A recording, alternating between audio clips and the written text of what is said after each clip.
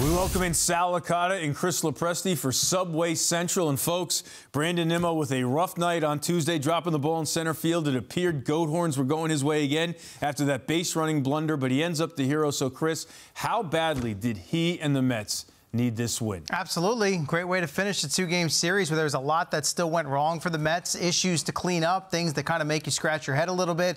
I think for Nimmo, at least from a non-Met fan, what makes it a little easier to stomach is these are usually effort plays. Even the ball he dropped the night prior was a ball that I thought he got a good jump on that maybe some center fielders don't get to. So it doesn't excuse the fact he doesn't make the catch. I know he felt that the base running blunder wasn't necessarily a blunder and felt that the runner ahead of him should have scored. So look, he's a guy that gives all-out effort. You know the attitude and the heart is in the right place, so it's nice to see those guys rewarded.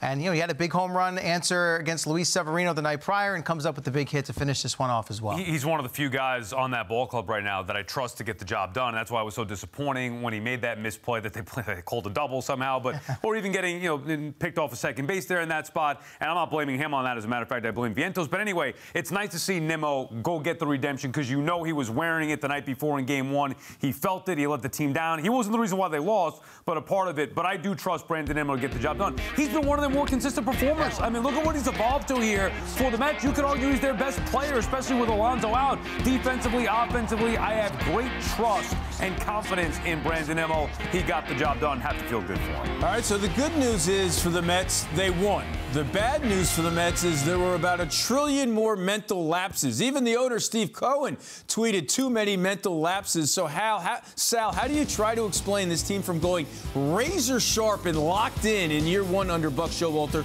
to clueless at times this year? I don't know, and I hope that King Cohen can figure it out because it's unacceptable. And I thought that tweet was nice. He's happy to have the win, but that is unacceptable baseball. And it is something that last year the Mets didn't do at all, beat themselves. This year they do it routinely. Every game, they're making terrible mistakes. I mean, even when they're winning, they're scoring runs, they're screwing up on the base paths.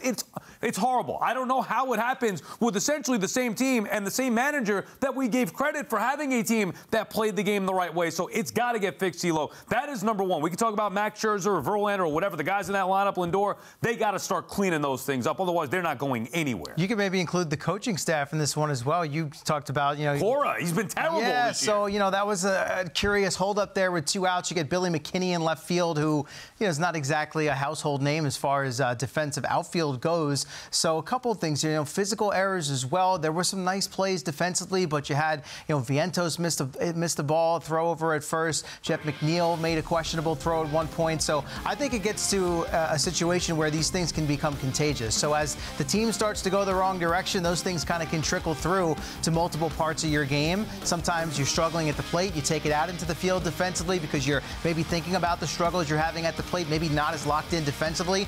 And also, we've harped on the starting pitching. Not in this case, Verlander had a nice outing, but overall, starting pitching hasn't been great. And sometimes that has a trickle-down effect to what happens in the field with your defense as well. So I think it's at all levels. And when the team's going bad, all of a sudden those things start to be magnetized a little bit. I mean, even the game-winning run was chaotic. The guy was on second base. The ball hits the wall, and we have a play at home plate. You go halfway. It's pretty simple there. He makes it. It's unbelievable what they're doing. It really is tough to believe.